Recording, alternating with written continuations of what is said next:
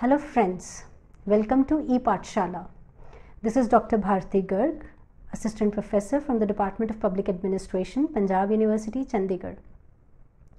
Friends, in this module, we are going to discuss about the institutional arrangements made in India for ensuring transparency in the functioning of government. Friends, for a welfare democratic state, it is very important that the government ensures transparency in its functioning. It is very important that the government in its services and in its service delivery must be simple, moral, accountable, responsive and transparent. But unfortunately, Indian administration has not maintained its integrity in these decades since independence. It is mired by corruption. It is mired by lack of transparency. There is all over secrecy in the functioning of the government. Since independence, the government has set up various institutional mechanisms to ensure transparency in its functioning.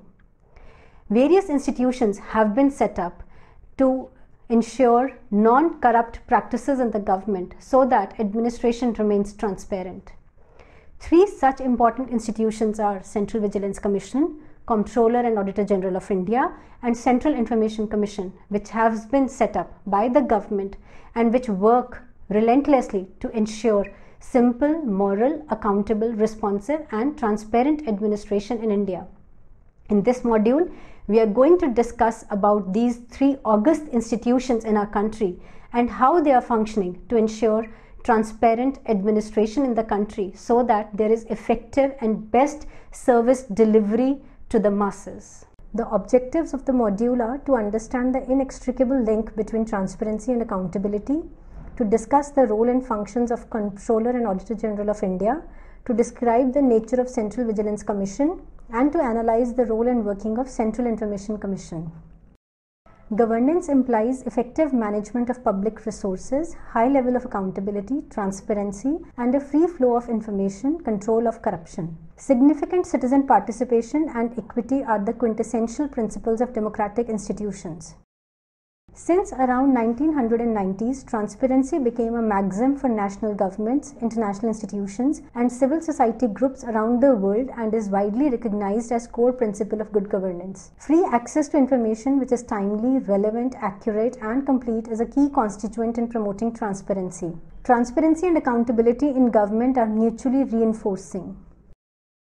Now, what is transparency? A transparent political regime is one that provides accurate information about itself, its operations, and the country as a whole, or permits that information to be collected and made available. Transparency is a tool to facilitate the evaluation of public institutions, and the information provided accounts for their performance. An organization's transparency can be measured by the depth of access it allows, the depth of knowledge about processes it is willing to reveal, and the attention to citizen response it provides. Transparency as a concept covers event transparency, process transparency, real-time transparency, and retrospective transparency. Simply put, a transparent political regime is one that provides accurate information about itself, its operations, and the country as a whole, or permits that information to be collected and made available. Transparency and accountability are reciprocally supporting. The term accountability encapsulates three main elements: answerability, enforcement, and responsiveness.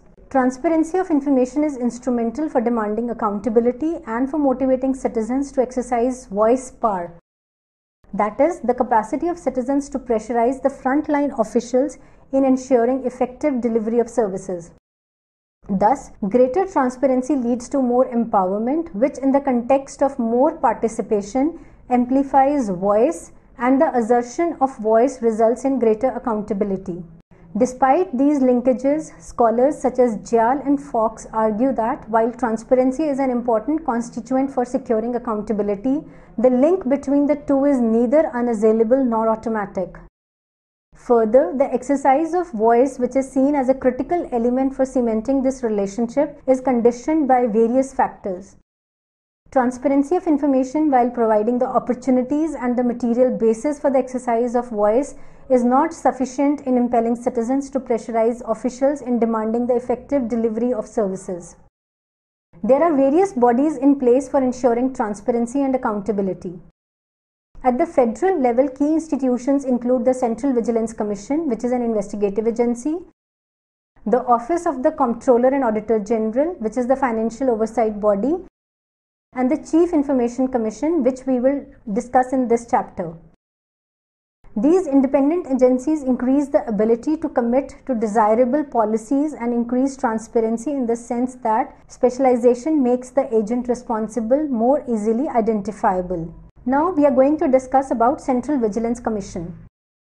Anti-corruption measures of the central government are a responsibility of Administrative Vigilance Department in the Department of Personnel and Training, Central Bureau of Investigation, Vigilance units in the ministries and departments of Government of India, Central Public Enterprises and other autonomous organizations, the disciplinary authorities, and the Central Vigilance Commission. The Administrative Vigilance Division, which was set up in the Ministry of Home Affairs in August 1955 to serve as a central agency to assume overall responsibility for anti-corruption measures. With the establishment of the Central Vigilance Commission, a good part of the functions performed by the Administrative Vigilance Division are now exercised by the Central Vigilance Commission. In pursuance of the recommendations made by the Committee on Prevention of Corruption, popularly known as Santhanam Committee, the Central Vigilance Commission was set up by Government of India by a resolution in 1964. Consequent upon the judgment of the Supreme Court in Vineet Narayan versus Union of India case, the Commission was accorded a statutory status in 1998 through Central Vigilance Commission Ordinance 1998. Subsequently, the CVC bill was passed by both houses of Parliament in 2003, and since that day it has acquired the statutory status under the Central Vigilance Commission Act 2003. The terms of the provisions made in the CVC's Act: the Commission consists of Central Vigilance Commissioner, who is a chairperson, and not more than 2 Vigilance Commissioners who are the members.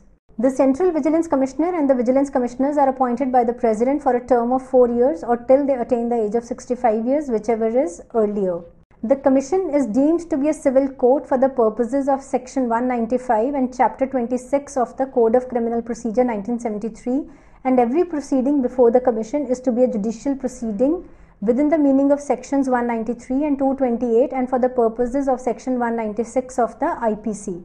The task of the CVO is not limited to interfering after faults and inaccuracies have been committed. The foremost object of his office is to thwart slip-ups occurring due to following reasons, which are also causes of corruption: administrative delays, government taking upon themselves more than what they can manage, scope for personal discretion in the exercise of powers, and last is cumbersome procedures of dealing with various matters which are of importance of citizens in their day-to-day affairs.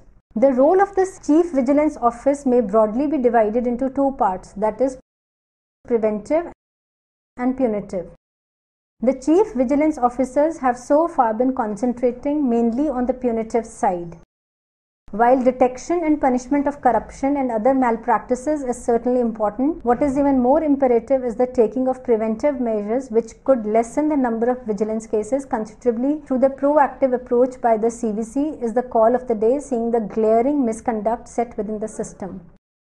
Information about corruption, malpractices or misconduct comes to the Central Vigilance Office from diverse sources like Report of Parliamentary Committees, Estimates Committee, Public Accounts Committee and the Committee on Public Undertakings, and audit reports, proceedings of the 2 houses of Parliament, and complaints and allegations appearing in the press.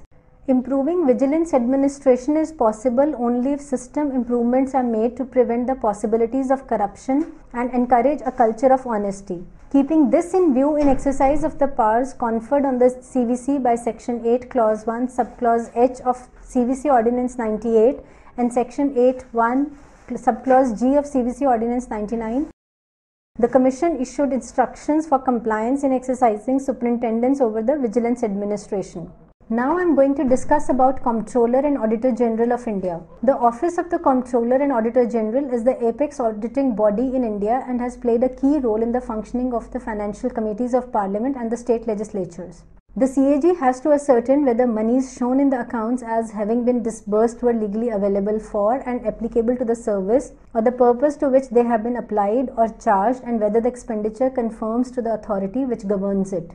The Constitution enables the independent and unbiased nature of audit by the CAG by providing appointment by the President of India, special procedure for removal like a Supreme Court judge, salary and expenses are charged which are not voted, and lastly cannot hold any other government office after his term expires. Today the scope of CAG is not just limited to the financial affairs but has increased significantly, encompassing in it the objective of controlling corruption, preventing wasteful government expenditure and fostering excellence in the public sector. The reports of the CAGI have revealed many financial irregularities, suggesting a lack of monitoring of public expenses, poor targeting and corrupt practices in many branches of government. The most recent example is its report on 2G scam and coal allocation scam that nailed the corrupt organizing committee members and government representatives.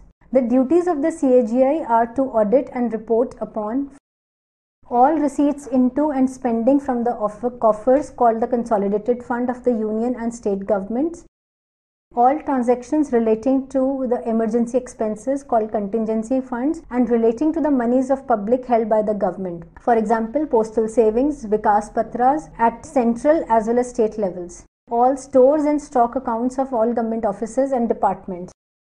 Accounts of all government companies and corporations, for example, ONGC, SAIL, etc. Accounts of all autonomous bodies and authorities receiving government money, for example, municipal bodies, IITs and IIMs. Accounts of any body or authority on request of the President or Governor or on his own initiative. CAG has the power to inspect any office or organization subject to his audit. It has the power to examine all transactions and question the executive. It has the power to call for any records, papers, documents from any audited entity. And it has the power to decide the extent and manner of audit.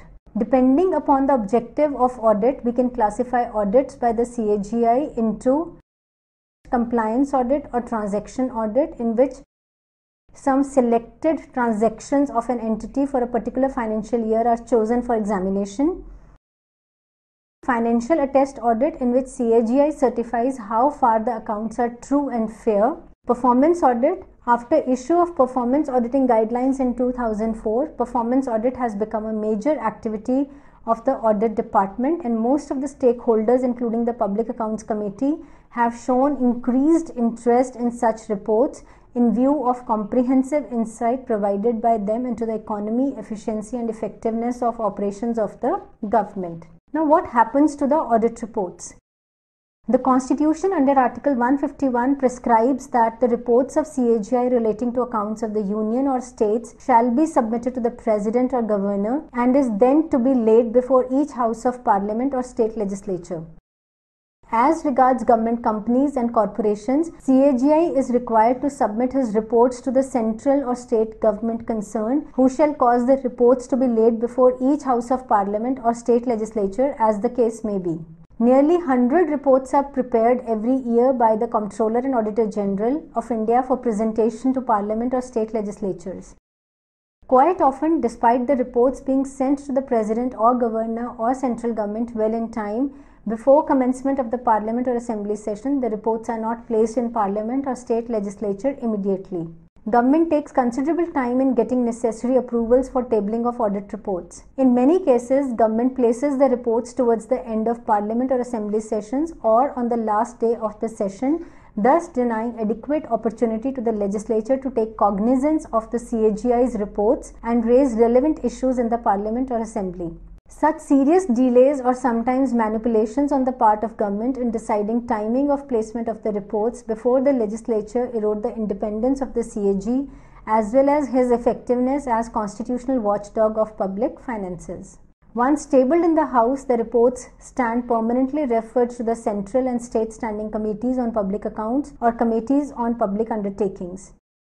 These specialized committees have been constituted to facilitate timely and intensive scrutiny of the annual accounts and the audit reports thereon. The committees select those findings and recommendations from CAG reports that they judge to be the most critical to public interest and arrange for hearings on them. At the hearings of the committees, the executive can be called to account for their actions or inactions. Based on their examination, the committees prepare and submit their reports to the legislature that summarize the committee's hearings, the action taken by the executive, and include recommendations to improve administrative practices and procedures. Qualitatively, audit provides many tangible and intangible benefits. Audit presence has a deterrent and preventive effect on financial lapses. Audit reports provide an analysis of the financial health of the union and state governments based on time series data so that the respective governments can draw appropriate lessons and take corrective action. At the instance of audit, many changes in policy, law, and rules are made by various departments at the union or state levels to avoid recurrence of similar irregularities. These make services more efficient, improve revenue collection, and strengthen management of resources. But what action is taken on audit reports? The scrutiny of the annual accounts and the audit reports thereon by the Parliament as a whole is an arduous task considering their diverse and specialized nature, besides imposing excessive demands on the limited time available to the Parliament for discussion of issues of national importance.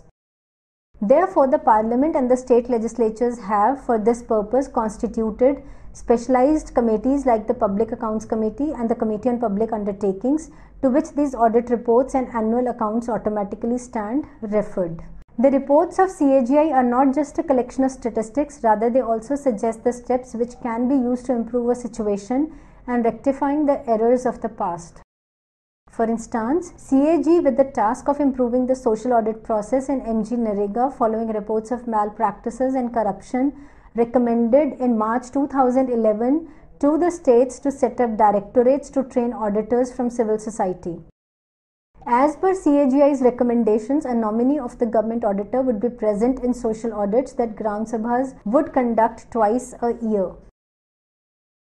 However, existing mandate of CAG in respect of bodies and authorities does not permit him to conduct a comprehensive whole of the program audit and leaves out a large number of bodies and authorities and substantial amount of funds outside the purview of CAG's audit.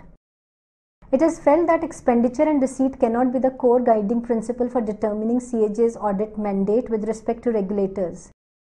The regulators discharges executive functions which were earlier performed by the governments. Though their own expenditure or receipt may be negligible, their decisions can have serious impact on the revenue receipts of the government and also on the cost and quality of service provided to the common public. Now friends, we are going to discuss about the Chief Information Commission. The promulgation of Right to Information Act 2005 set the stage for the transparency in the functioning of the government and its various agencies. Under this Act, access to information from a public agency has become a statutory right of every citizen. In its enactment, it had been argued that the system of government in India is so opaque that ordinary citizens do not have much information about how decisions are made and how public resources are utilized. In effect, RTI Act is a vehicle for greater transparency about the manner of functioning of public agencies. There have been some major gains in disclosure of information as reported in media and research from time to time. The Act comprises a single piece of legislation to be implemented by the central and state governments of India throughout the entire country at all levels of government. The fact that the same law will be supported by different sets of rules in each jurisdiction and will not be coordinated by a single nodal ministry leads to complications.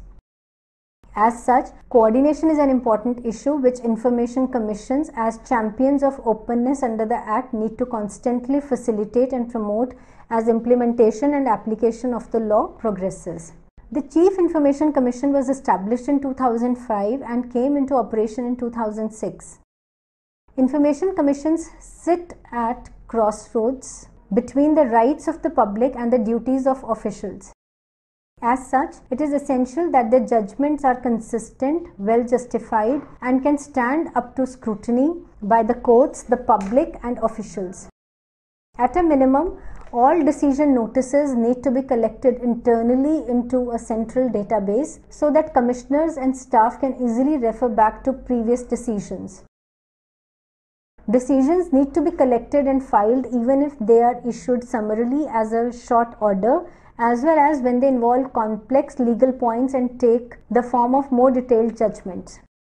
State information commissions have also been set up, thus giving practical shape to the 2005 RTI Act. It is expected that the CIC, that is the Central Information Commission, will help spread the culture of public seeking information under the RTI and expose wrongdoings.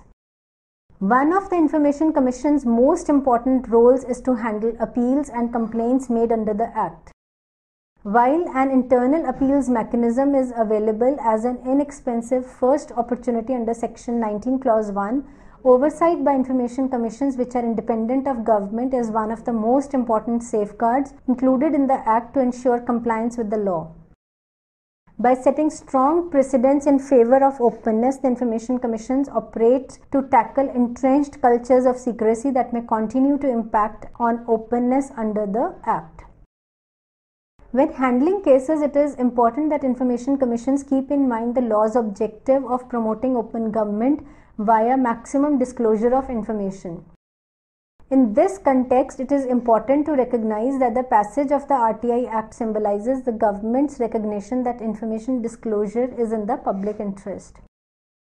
Section 19 Clause 10 of the Act specifically requires that information commissions and/or the government nodal agencies are responsible for administering the RTI Act, and they will need to develop rules which provide more detail on how an appeal will be made and processed. Some jurisdictions have already promulgated appeal rules. Section 18 Clause 1 gives information commissions a very broad power to consider issues not only regarding disclosure but regarding the calculation of fees, forms of access, imposing penalties and awarding compensation. Section 24 Clause 1 also gives information commissions a role in determining when information should be released by intelligence or security agencies exempted under this section, where it is claimed that the information sought is in respect of allegations of violations of human rights.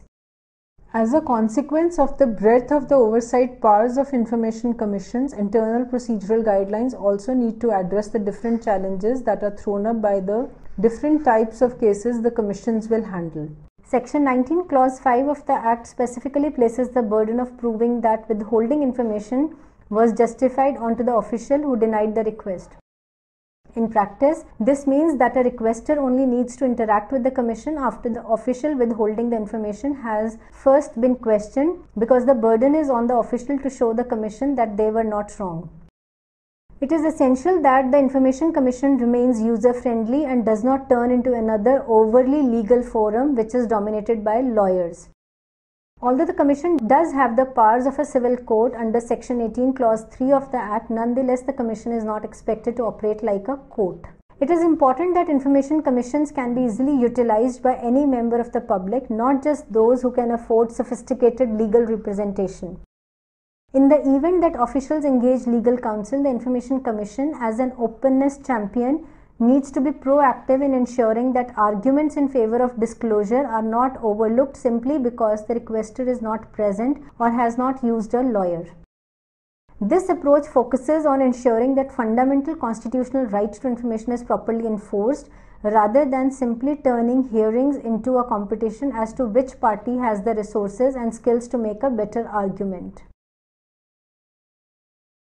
Most importantly, Section 19 Clause 8 includes a catch-all phrase which enables information commissions to require the public authority to take any such steps as may be necessary to secure compliance with the provisions of this Act. This clause, when combined with Section 19 Clause 7, which makes it explicit that the decisions of the central and state commissions are binding, makes it clear that commissions have the statutory clout to be strong champions of openness and accountability if they choose to exercise their decision-making powers, keeping in view the objectives and spirit of the law. It is expressed that a matter of concern in the Act is that currently it contains no time limit for the disposal of appeals by the Information Commission, whereas Section 19 Clause 6 requires departmental appellate authority to dispose of appeals within 30 to 45 days. Ideally, the same time limit of 30 to 45 days given to the departmental appellate authorities under Section 19 Clause 6 should be adopted by the information commissions.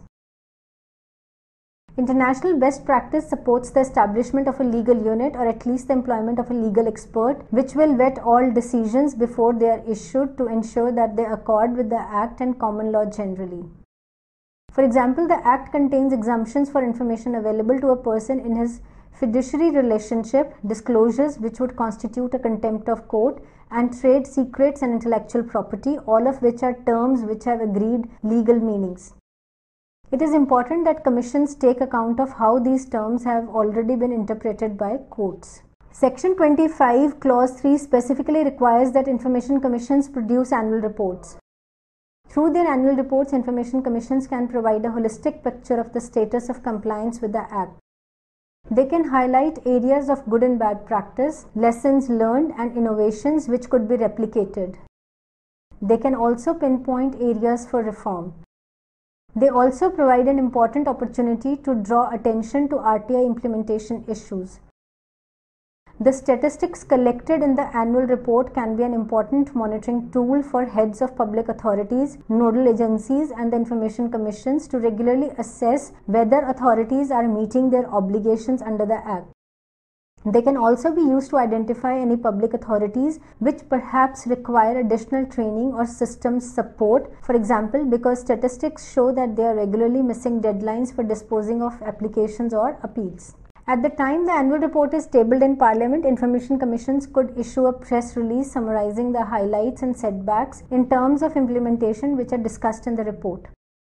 Publicly will be an important means of encouraging governments to take action to address implementation deficiencies. In keeping with the strong proactive disclosure requirements at Section 4, annual reports should also be available for inspection at every office of every public authority so that all members of the public can easily find out how well the Act is being implemented. It is important that all awareness raising and implementation strategies take account of the local needs of communities, as this will make it more likely that the public will feel ownership of the RTI and will recognize its relevance to their daily lives. In this context, experience has shown that strategies which promote government-community implementation partnerships can be particularly useful. Right to Information Councils is one mechanism for promoting more community engagement with the Act.